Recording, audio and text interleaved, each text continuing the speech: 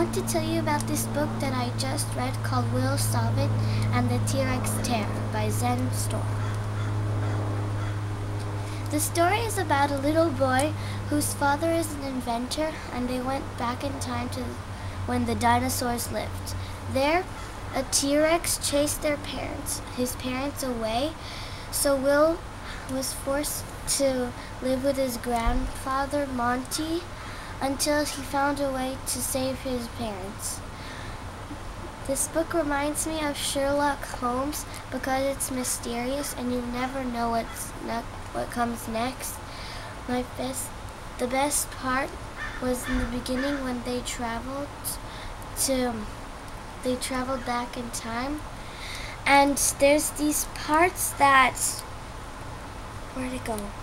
These parts that you have to crack the code. You have to use this, and then you see what it comes up with. Here it's a dinosaur's footprint.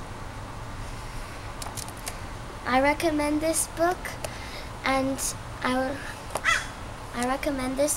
can't wait until I get another of this series.